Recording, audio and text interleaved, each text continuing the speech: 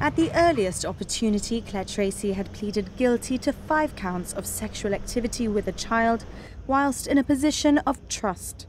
The young men were 16 and 17 years old when Treacy first engaged in sexual relations with them on various occasions between 2018 and 2020. Generally, the consenting age in Gibraltar is 16, but in these circumstances, given that Treacy was a teacher and in a position of trust, the court had to consider the young men to be children, as they were both under 18 at the time. One of the young men had private maths lessons with Treacy, during which time nothing happened between them. However, after the lessons concluded, the 26-year-old maintained contact with him and sexual activity followed. The young man would later claim that this was mostly at her instigation, with him sometimes rejecting her advances. However, the court saw messages that showed that at the time she had also rejected his advances. The second young man did not cooperate with the police investigation. Evidence of their relationship was found in her messages.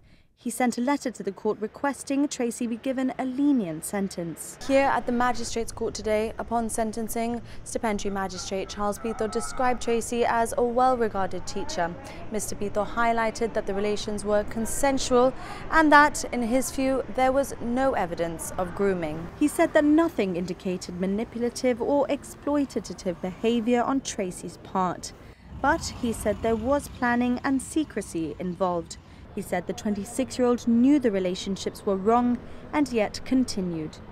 Treacy burst into tears upon hearing her sentence, 17 weeks in prison.